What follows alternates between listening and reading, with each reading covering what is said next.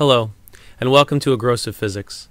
Today is day 13, and what I'd like to do is continue our problem solving and look at problems dealing with objects that are thrown to a higher point.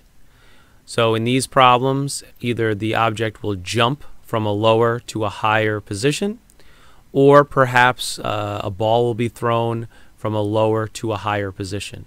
But in each of these cases, the displacement of the object will be in the positive direction. Remember, we're only dealing with one-directional motion, or one-dimensional motion. In this case, we'll stick to the y-axis if we're looking at an xy graph. And the problems will involve objects starting at a lower point and ending at a higher point. So let's look at a few practice problems now.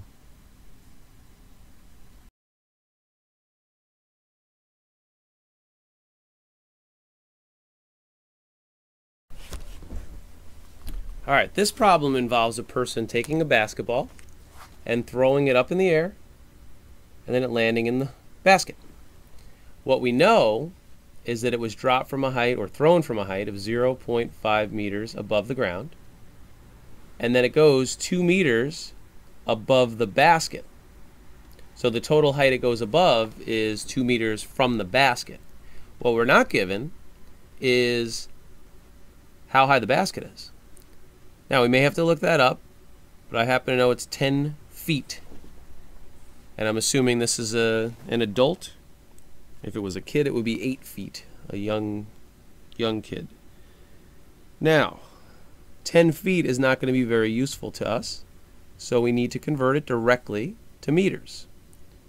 So we're going to put feet on the bottom, meters on the top. 1 meter is 3.25 feet. If you forgot that, you can look it up. I'm going to take 10 and I'm going to divide that by 3.25, and I get a height of 3.077 meters. So instead of 10 feet, we're going to replace that with 3.077 meters. That's to the hoop itself. Now we have a lot of numbers here, so we have to be careful about which one we're going to use for the problem. If the entire height of the basketball to the ground, or the hoop to the ground, is 3.077, then I can subtract this 0.5 minus 0.5 meters to see how far it goes from the hand to the hoop. And if it goes another 2 meters above that, I can then add 2 meters, and that will tell me my total vertical displacement.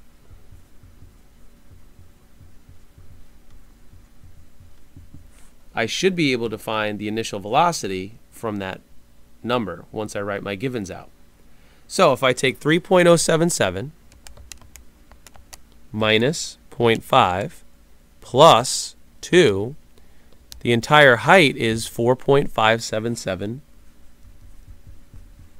meters.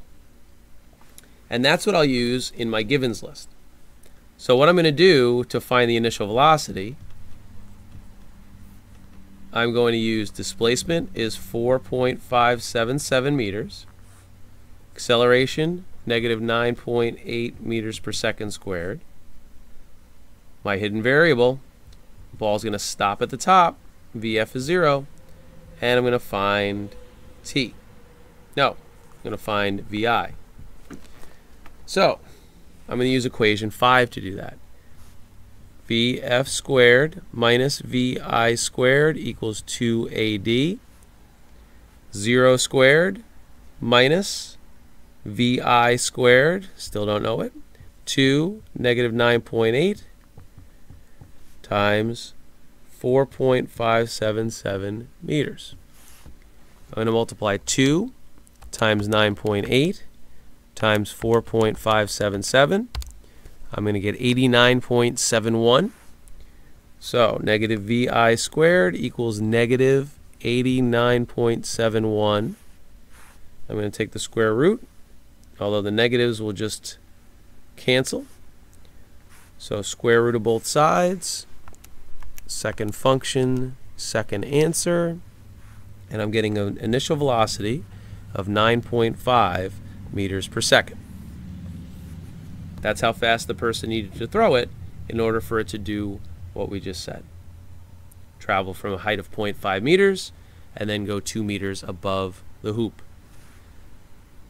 The hardest part of this one was determining what we knew about displacement. We had a lot of numbers, and we needed to manipulate them in order to get the full path of the ball on its way up.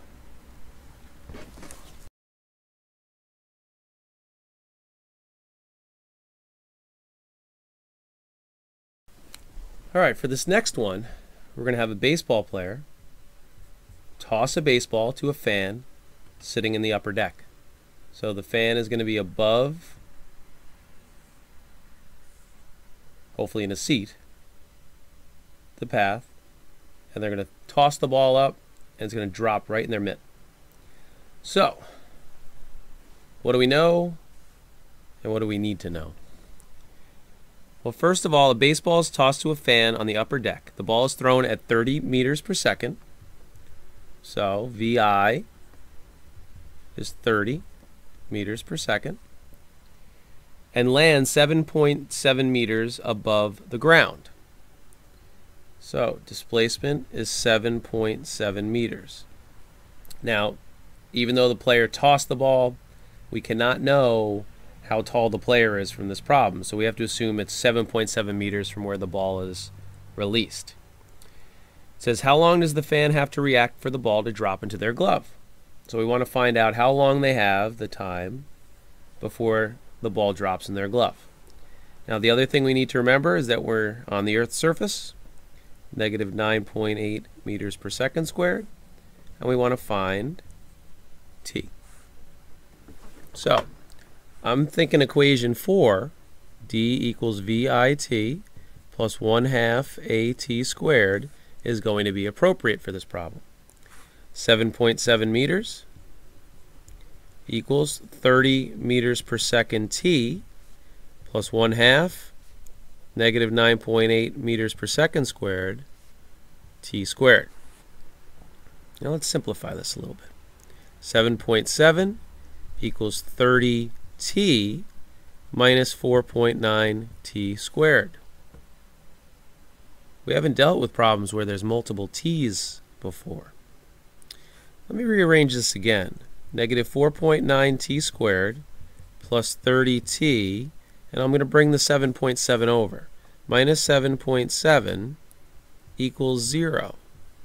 Now this format reminds me of something I've done in math class, and that's dealing with the quadratic equation, which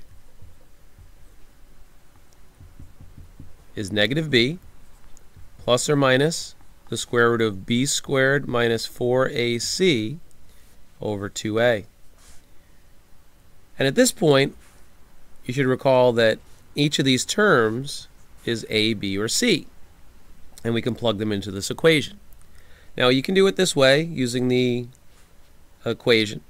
We can use an online quadratic solver. You could even use a graph and try to find the roots of the graph where they intersect the x-axis, perhaps. I'm going to stick with an online equation solver, and when I do that, I have two values.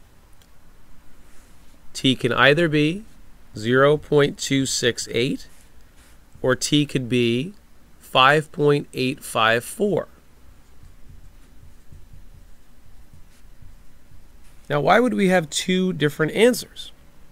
Well, the reason that's the case is because when the ball was released and moved its way up, it was at the height we were looking at, which was 7.7 meters, twice, on the way up and on the way down. Now, the way the problem's worded, it says, how long does the fan have to react for the ball to drop into their glove? So is the ball going on its way up or down when it reaches the fan? And the fact of the matter is, it's on its way down. So what we need to do is use the longer time. Now, some problems may give you a negative time for the quadratic. Well, if there's a negative time, that's going to be one that we eliminate immediately. But in some cases, you'll have two times that are positive, two times that are feasible, and you'll need to determine which one is appropriate. Now, if the fan stuck the glove out and the ball was traveling upward and they caught it as it was moving upward, we would have used the 0.268. But since it was the entire trip and the ball was on its way back down, we use 5.854 seconds.